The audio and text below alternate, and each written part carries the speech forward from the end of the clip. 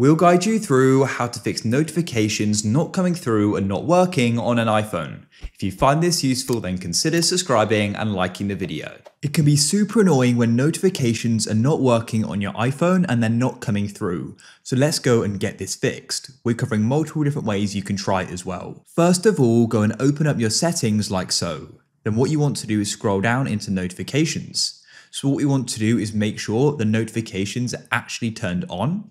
So this first method is more so for specific apps. The next method is more for all your apps. So all you then need to do is go and scroll down and find the app you're having the problem with. For example, let me say it was Gmail. I'd go and click on it.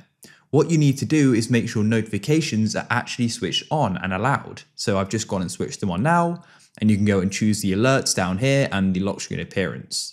As well as turning them on in your notification settings, some apps are going to have their own notification settings within the app. So what you need to do is go into the app and see if that is a thing for that app, but it is going to vary depending upon the app. So I won't go into an app in this video as it varies a lot, but basically check the app settings within the app. Next, make sure Do Not Disturb is turned on.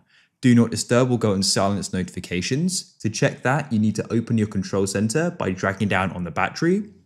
You go and see Do Not Disturb over to the left here. If you click there are different focus modes they're called, and you can go and tap on them to turn them off. Also, if you like having that on for whatever reason, come into your settings and you need to come to the top, click on focus, and you can then go into Do Not Disturb, and you can go and add exceptions and to allow notifications from certain apps. Click there and you can then go and add apps to do this with. Or you can completely turn Do Not Disturb off as I just showed you in the control center.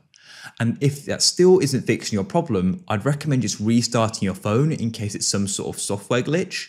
To go and do that, you can press the increase volume button, the decrease volume button, and then you hold down the power button. You keep on holding it, your phone screen will go black, and you let go when you see the Apple logo. And it will then go and start again, and that will restart it. So if any type of glitch happening, that will fix it. I hope one of the methods in this video has gone and solved your problem. If it did, please leave a like.